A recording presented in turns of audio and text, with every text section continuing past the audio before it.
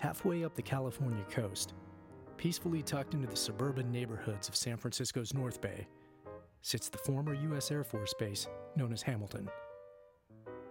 Listed on the National Register of Historic Places, Hamilton Field was an active airbase from 1935 until it was decommissioned in 1974. The base was built in response to the military's growing need for a new airbase on the West Coast prior to World War II.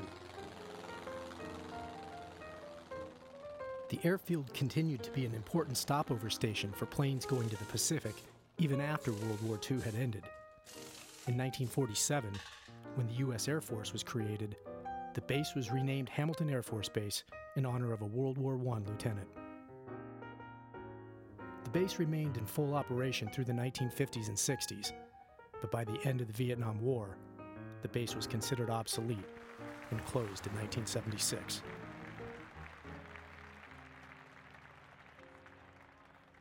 Today, the former airbase is home to beautiful neighborhoods, with many of the original buildings and hangars beautifully preserved, including the original Hamilton firehouse.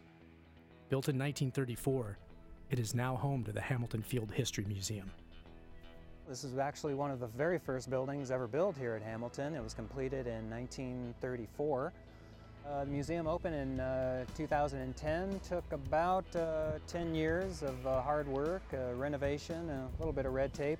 Hamilton Field has a couple of claims to fame. It was the first point of delivery for the trigger mechanisms for the atomic bombs that were loaded onto the B-29 Enola Gay, and the rest is history.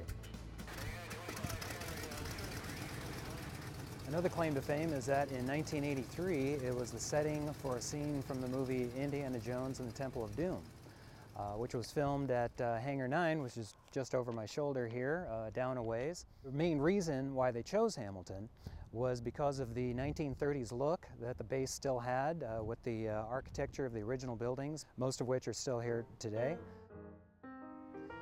The Hamilton Field History Museum is just a really great place to come with your family and look at the exhibits and learn a little something about local history right here in Novato, California.